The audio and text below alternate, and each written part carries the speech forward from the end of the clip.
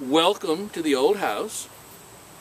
It's my pleasure to help you come over the threshold and be one of our special guests, and to tell you a little bit about the significance of this house, which is a national treasure. The beams, the siding, especially the fireplace, everything is pretty much original. Now, wide floorboards, all original. Pardon? Yes. One of the things I do point out with both the front door and this side door, because this is the kitchen, although we officially call it the keeping room. That big oven in the back, that's where they did their baking. And this is this is now like a piece of steel.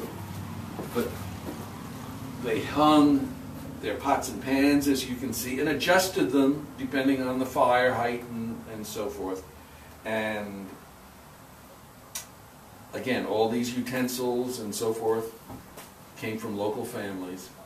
Most of this stuff has been here since 1940. Very rarely do we find anything new that we bring in. But is that oak? Yes. Yes. God, the size of that. And I'll show you the one on the inside, because those are all signs of wealth of Mr. Budd. This is all original. The wood even. Here, now, see these strap hinges? Those are all original with little pieces of leather around them. Another sign of wealth, this paneling. See this butterfly design? That's all hand carved. Even when it was used as a barn, this was here. You can, it's not been refinished. So,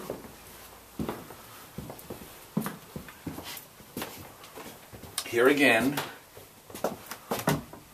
this is security of the day. But I love. Look at this little design on this piece of metal that holds the wood. I mean, that's fascinating. Today we had just a plain old piece of metal. Again, the hinges, the curved header, the design on the door.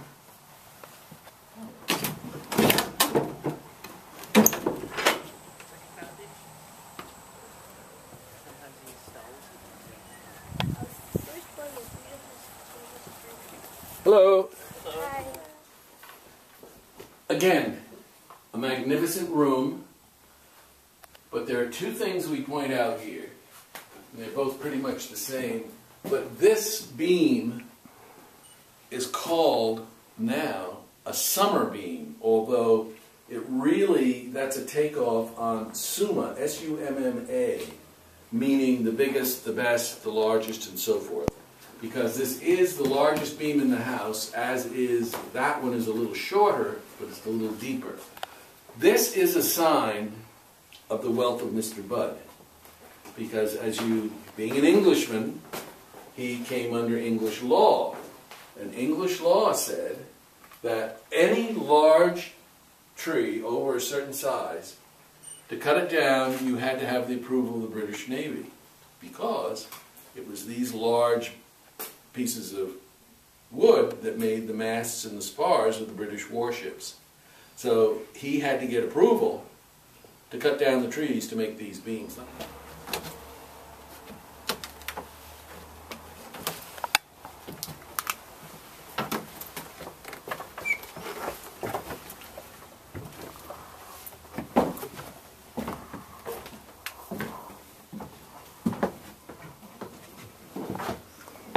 And we're leaving this room kind of this way for the tour on Saturday, so people can see what it was like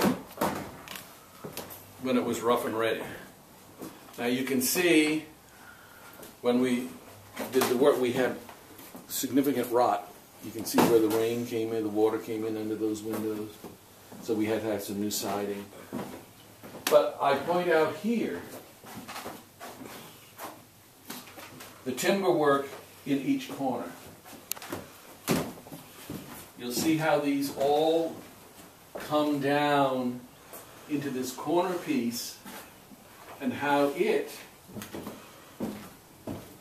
and this is called a gun stock way, but and this projects out here to catch that beam coming down. So these corner beams are holding the weight of most of the house, and of course the two on the other side. But here you can see the pegs, no nails. These are all these holes were pegged. And at one time, this room was plastered, and when they restored it, they left that plaster there to show. But again, look at the wall, that's paneling.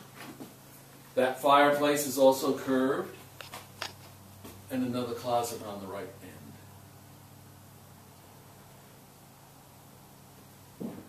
Again, an old handle. Watch your step here. There So is this where the gun stock? Yeah, there it is. Tim just fired out the window. See, he sat on it. An assessor. Yeah, an assessor. See, he sat here. And if we opened that, oh yeah, there's that Cutchogue Indian all painted up out there. Get him. But to our knowledge, as I said, the Cutchogues were very friendly. Especially because the white man gave them firewater, which was their downfall. The Cutchogues, they just drank themselves to death. And do you know where Indian Neck is in Peconic? Across from, what's the winery there in just east of Peconic? Osprey Dominion. That was part of what was originally an Indian reservation, because as the white man moved out here, from around Fort Cutchogue and here around the old house, the white man said, "Oh, we're moving you." So they set aside property on Indian Neck, where they moved all the Indians. And by the late 1600s, maybe the early 1700s, but I think the date comes to mind in the 1790s, Cutchogue Indians were gone. They were kaput. Disease and such? Yes, exactly. Between firewater and diseases. European introduced diseases. This window frame was found right here in this wall in 1940 when they restored the house.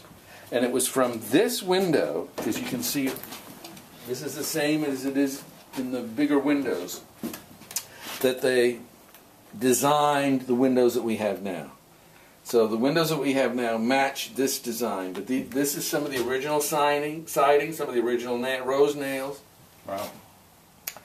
And that's a very interesting as well as valuable piece of history. Now this is the stairway to the third floor, or the attic. And it's interesting because it splits. You can go on either side. But it kind of is built around that massive chimney. But all of this is original. This was never restored. Is this common to have the both ways, or is that another? It is not common, no. Most houses would have just had one straight stairway. Now, it is somewhat common on this floor to come around from the first floor to the second floor with a turn in the stairway. You want to go upstairs? Yeah, yes I do. That's good, yeah. If I fall down, please Don't fall down. Please catch me. I will. I'm glad I'm doing this. I'm not sure I should let people come up here. Yeah, I don't think you should.